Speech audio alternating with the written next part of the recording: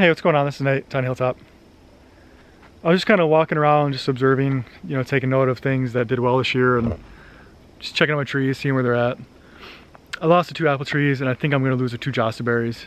I think that's just because they're just too far back, they're shaded out. But, can't do much about it. While doing that, I also noticed my cucumbers are starting to die. I think it's just because it hasn't rained in so long. Got a little bit a couple days ago, but nothing major, and before then I don't remember the last time it rained.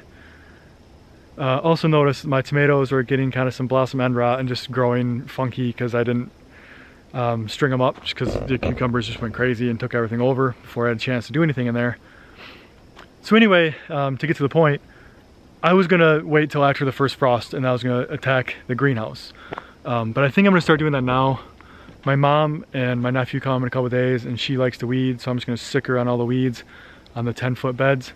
And I'm gonna do this greenhouse. I wanna start now because while doing it, I'll harvest a ton of cucumbers to get me through and still have enough left over to donate. But I wanna make sure I have it done before winter. I'm hoping to get the plastic on it before winter. If I don't, I'm hoping to at least have the irrigation and everything set up in there to hit the ground running in March. But if I wait until first frost, with everything else I have going on, that might not give me enough time. So I'm basically gonna kind of cut my losses on any future cucumbers I grow in about 3 weeks. In that same vein, one of the main drivers I think for me just getting overextended this summer was just trying to grow to donate. I think what I'm gonna do moving forward is I'm gonna focus just growing on for myself, and then I'll donate the extras. I'm gonna take the 30-inch wide beds that I have right now, the market garden style beds, and I'm gonna shrink those. I'm gonna chip them down to about 1 foot, because now that I have the sorts of chips, I think that makes the most sense. That way I'll have easily manageable rows, about 1 foot row, and I can focus on growing things for myself, more of a variety. I was very fortunate this summer. I had a lot of cucumbers, lettuce, and carrots. I ate a lot of them. But moving forward, I want to have more of a variety. And I think that's hard for me because I tried growing too much, and it's hard when you're focusing on growing large amounts to have the variety, especially for me in my first season. So I'm gonna scale it back a little bit. I guess that's what I'm doing right now. I'm gonna rip all the plants out, scale it back, try to plant the fall garden, but for sure make sure everything's set up for spring. So that's what I'm doing.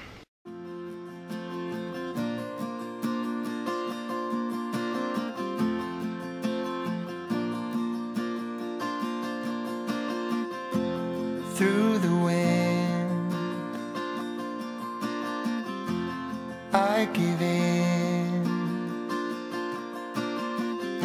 I'm storming, breaking like the tide. See, this is how the tomatoes are going. It's really weird. They're like wrapping around the vine. I think it's just because I wasn't able to string them up.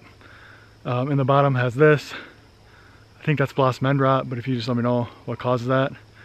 If I did something wrong, it'd be cool. I've been eating them, they taste really good, and I'm not dead, so I got that going for me. They taste good. I'm just wondering, I'm hoping it's just because I couldn't string them up, and then next year I won't have that problem, but if you could throw me some info on that, it'd be cool.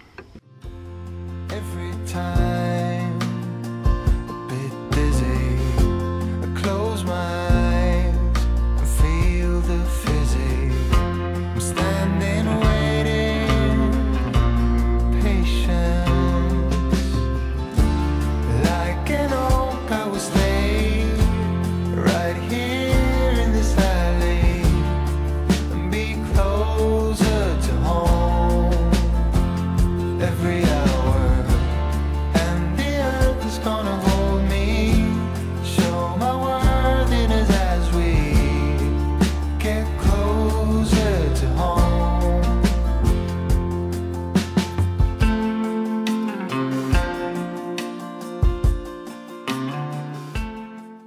there she be.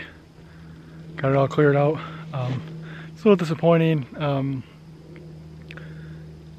having to do it so early, but I learned a lesson. I knew I'd make bad decisions along the way to learn how to grow my own food. This just happened to be one of them. I know now that I shouldn't plant unless I have the infrastructure in place if it's a vining, you know, variety. But, you know, live and learn. Thanks for hanging out. Let me know about the tomato. I think if I string them up next year, it'll alleviate it, but who knows? I'm no expert. Be good, take it easy. I'm gonna take the rest of these cucumbers in. Oh, I didn't mention it. I got 2 boxes full, so that'll last me for a long time. But anyway, take it easy. Catch you later.